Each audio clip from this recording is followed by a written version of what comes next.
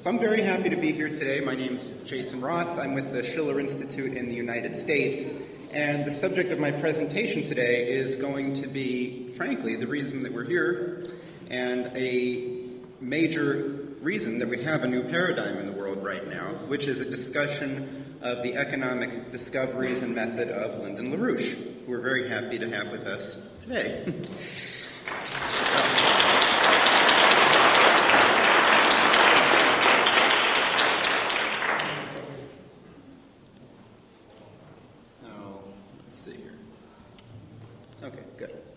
So what I'd like to do today is I've got a three-part discussion. I'm going to go over some general economic concepts from LaRouche. I'm going to take up a specific case study. Thanks. And I'm going to take up a specific case study. Okay. We're going to have some general discussion. We're going to have a specific case study, and then we're going to talk about how to apply this in the world today in ways that we already are and in new ways. So the first thing to bring up is that only human beings have economies. This is a very basic concept, but it's because only human beings have a resonance between the way our minds work, between the way that we create ideas, and the way that the universe works, such that our ideas have a power in the universe in a way similar to the power of electromagnetism or something like this, except far more powerful. That's something that is unique about human beings. So, unfortunately, economists, by and large, don't think this way. And this is a bit of evidence for this. This shows that economists are probably the most failed profession on the planet. The biggest failure. Absolutely biggest failure. Take a look at this. In 2007, there was a survey of all of the economists in the United States, and they were asked to predict the GDP growth that they expected in 2008. As you can see from the numbers here in the histogram, the peak is about 2 to 3%. Most economists said 2 to 3% growth. 3% said maybe there would be a decline. Less than 0.2% said that there might be a drop in GDP of more than 2%. Now, what happened in 2007, 2008? And why did only 1 in 500 economists even envision something like that occurring? This is a failure, a dramatic failure.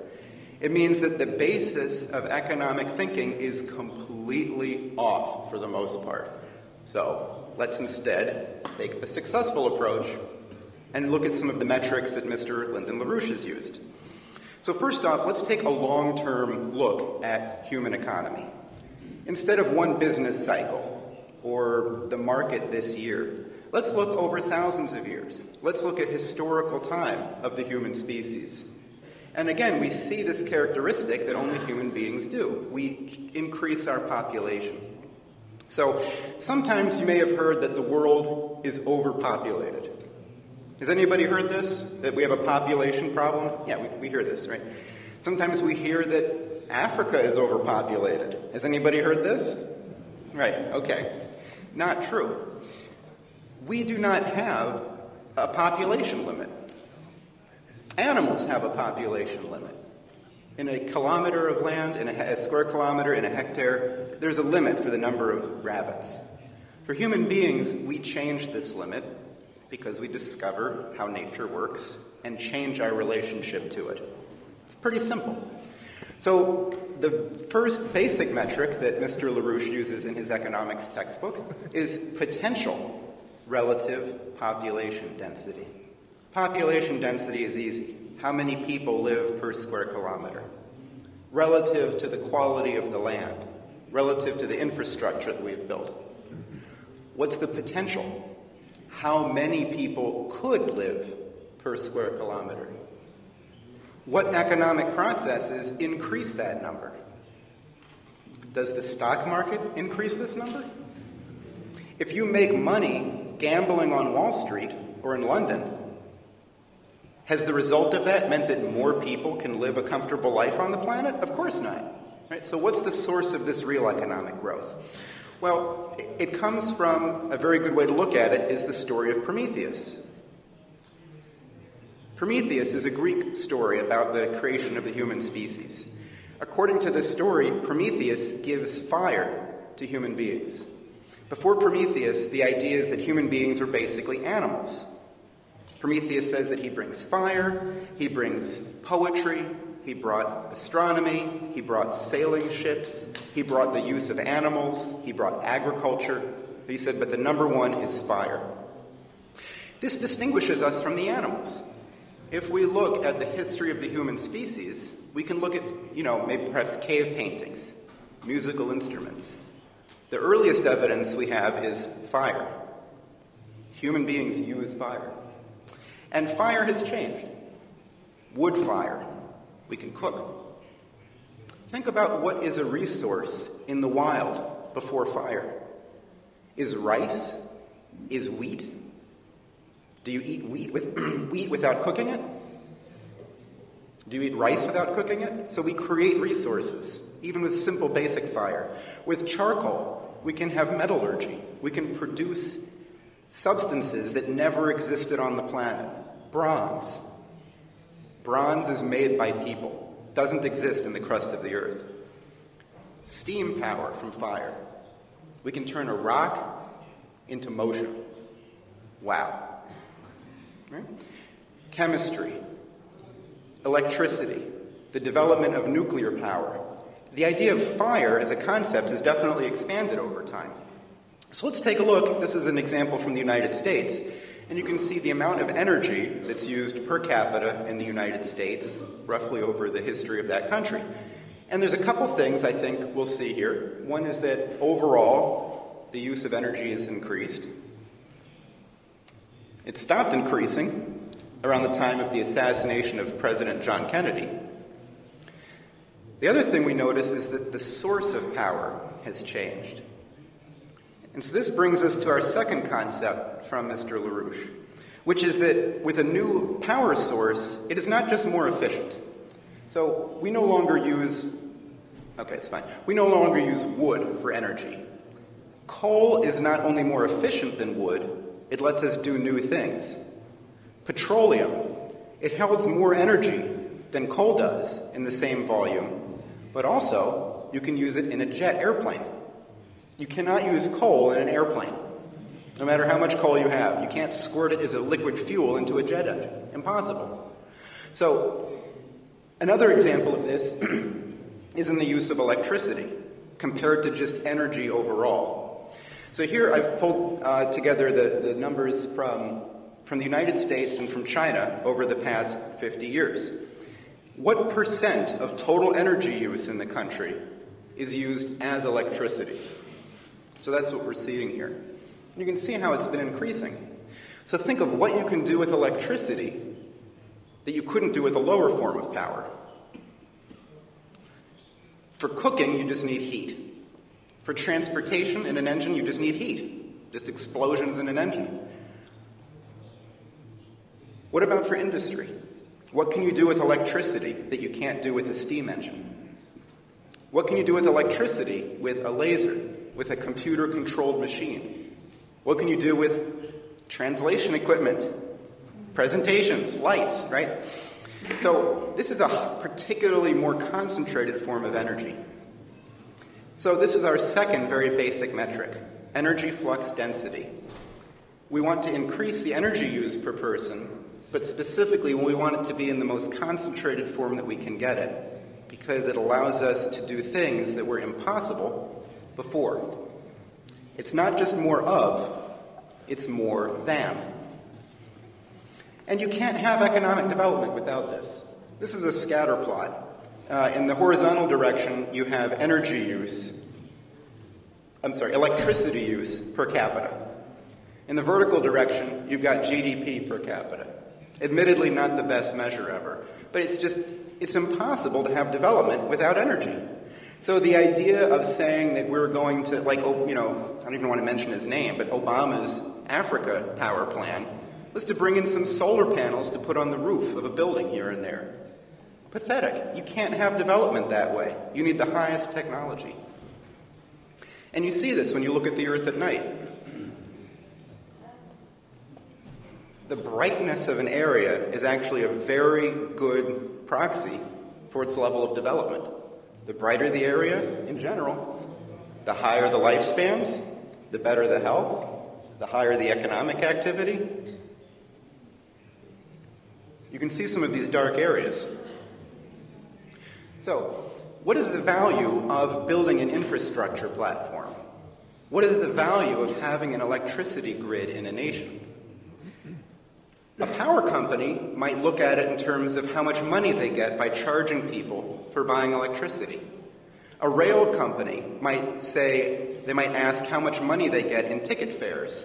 But the value of having a platform as a whole is clearly not measured by user fees. It's not. As a country as a whole, this platform allows higher level economic processes. So when we turn to financing, what finance mechanisms allow us to have this overall benefit?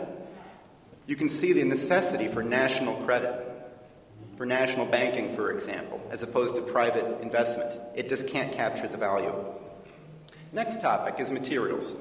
Again, resources, the human mind creation of resources. On the right here, you see a green rock. On the left, you see a tiny puddle of copper that was made from that rock. That rock is malachite.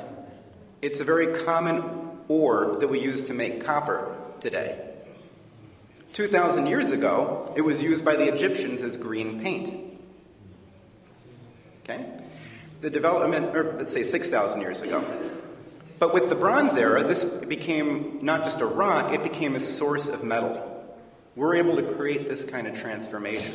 So, what is a resource? Is this rock a resource? On its own, it's a color. With metallurgy, it becomes a source of a new material that we can make better tools with, we can have bronze with. Here's another example, aluminum. Before the full development of electricity, aluminum was very rarely used. It's very difficult for a chemistry laboratory to produce aluminum. Aluminum holds onto oxygen, it does not want to let it go. Today we make it with electricity. And so you can see as electricity developed, the production of aluminum has skyrocketed, where now it's thrown away. It's not considered that valuable. That's a change in the availability of that resource because of our development. Resources are not limited. We create new ones all the time. That's economics. So if we ask about natural resources and running out of them, we can't forget that the biggest resource that we have is our mind. That is the source of all of our resources, except for maybe some berries that you might find out in the woods. All resources, we make those resources, and then we use them. Last general example, transportation. I'll show this very quickly. These are maps that show how far you could travel from New York City in different time periods. So at first, on the left, you see 1800. Maybe you can't read the words. The thick lines are, at first, numbers of days and then numbers of weeks. So how many days and then how many weeks does it take to reach a location from New York City? In 1830, you can go much further. Why? Does anybody know?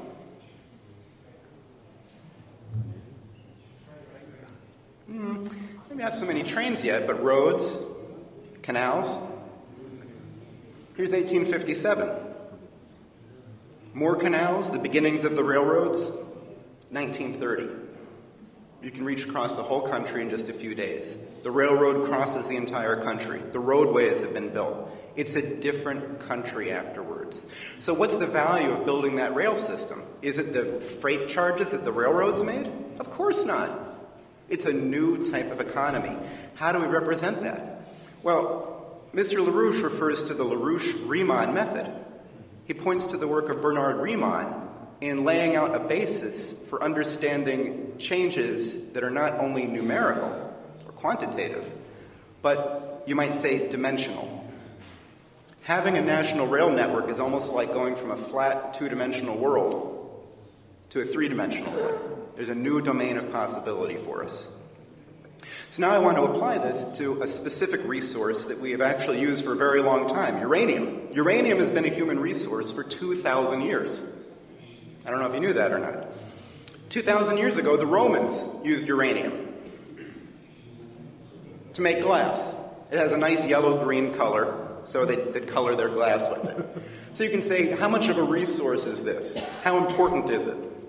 Not very important. It's nice. Not really a big deal, though. Even later, it was used as a glass. This is an electrical component from the 1950s. Anyway, so that's one thing you can do with uranium. The next big use of uranium came in the middle of the early 1900s. And it actually was very important for agriculture.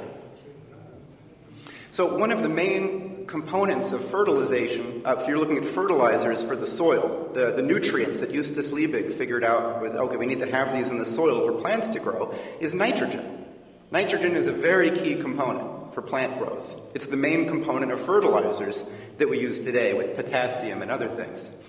Where does nitrogen come from? So the atmosphere around us is 80% nitrogen. Plants can't use it.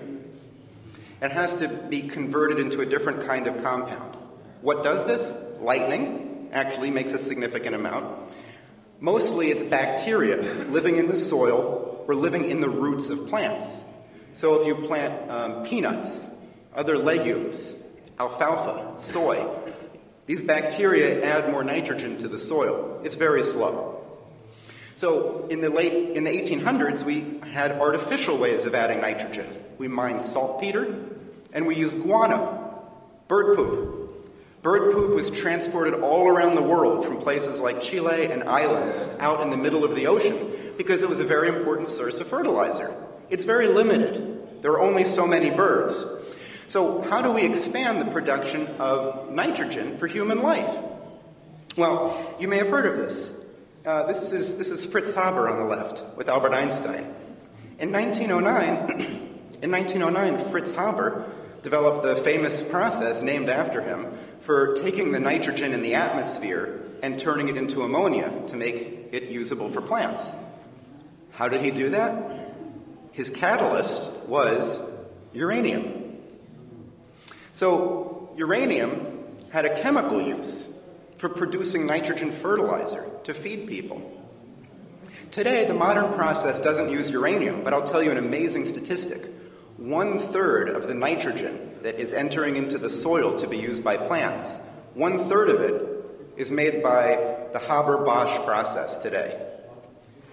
In our bodies, each of us in our bodies has 2 or 3 kilograms of nitrogen. 40% of that, maybe 1 kilogram of each of our bodies, 1 kilogram comes from the Haber-Bosch process. Pretty amazing. So, that clearly increases the potential relative population density when we can create fertilizer from the air. Clear economic benefit. Then what I think most people think of, actually, can we go back one slide? Thanks. And then, of course, nuclear power. We just heard about this. This is the most, of course, common use for uranium today. And I want to say a little bit about why nuclear power is so excellent. So we're going to compare 2 reactions here. On the left is a molecule of methane. So this is natural gas, cooking gas. Carbon with 4 hydrogens. When this combines with oxygen and burns to make carbon dioxide and water, the amount of energy released is 8 electron volts. Don't worry about what is an electron volt. It's just, for now, the number is 8. On the right, we have nuclear fusion. So we have a combination of deuterium and tritium, 2 types of hydrogen. They combine, they make helium, they make a neutron, and you can see the number. Together, 17.6 mega electron volts. 2 million times more energy in this nuclear reaction than in the chemical reaction. This is why nuclear power plants need such a tiny amount of fuel. It is inherently a more powerful domain of knowledge. So with our discovery of the nucleus, of nuclear processes, we have potentially unleashed 1 million times more power for our use. Now, how can we use that? How does that increase the potential human population density. What higher densities of energy flux processes does this allow? And I'll give you an example of where it would be great if we had much more nuclear power. This, if we can get this animation going. In 2015, the New Horizons spacecraft launched by NASA. Uh-oh. No, can you maybe hit enter? No. Oh, nuts. Okay, well, this is what Pluto looked like before New Horizons came by in 2015. And afterwards, it looked much better. Now, it took 10 years for the New Horizons spaceship to reach Pluto. It flew by in about 4 hours. Why didn't it stop? One reason, it's going to go further out to research a Kuiper Belt object, but also it couldn't stop. It doesn't have anything left in its engines. For chemical rockets, you fire your rocket and then you just coast. You just wait until you get there. You just float. To send human beings to Mars would take 9 months with chemical rockets. And if you've seen any videos of the astronauts when they land on the Earth and they can't even walk, can you imagine going to Mars and then trying to do anything when you can't, you wouldn't even be able to stand? So instead, if we were able to, maybe we can, Matthias, can we jump ahead a slide or two here? Hey, Stefan, can we move ahead a slide here? Is it stuck? Oh. Okay. I don't even need any more pictures. We're almost at the end here. So if we have nuclear rockets, we could go to Mars in a week. We could, if there's a comet that's going to come and strike the Earth and kill all of us, we could push it away. We could completely transform our relationship to materials, to water. If we've got this incredible source of power, water desalination, it's not a big deal. We can do that.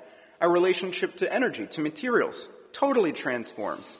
So the last thing I wanted to say was about applying this in the world today, which is that we've had, over the decades of work by the LaRouches, by the Schiller Institute, we've got a new paradigm that's taking over the world right now.